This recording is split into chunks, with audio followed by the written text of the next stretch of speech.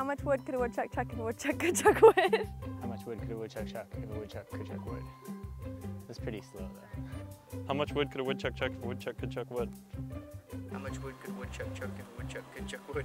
I think the best race I've had was this year at Cyclist Nationals, where I was 6th in the elite women and I won under 23. The mud was amazing. It was really, really, really thick, and it's my favorite type of conditions, and it was a pretty technical course, and it was all around an awesome race. Boy, the Transylvania Epic last year was a huge highlight. That was a lot of fun. 3rd place in the general classification at BC bike race. Okay. The TS Epic stage race, I think, is probably my favorite.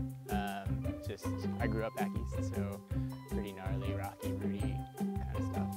But fun. And best thing you like about your kit? It's super Rasta, super comfy. Oh man, to be honest, I really like the sleeves. I like how tight they are. I really like that feel where everything's out of the way and nice and aerodynamic.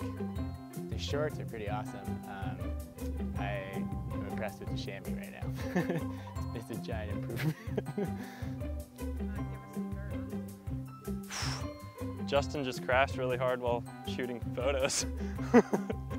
Okay, can I have a second to think about it? Well, I've only hung out with Jason a lot.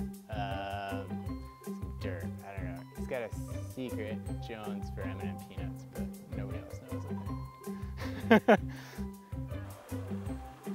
Jason Sager's actually my grandfather.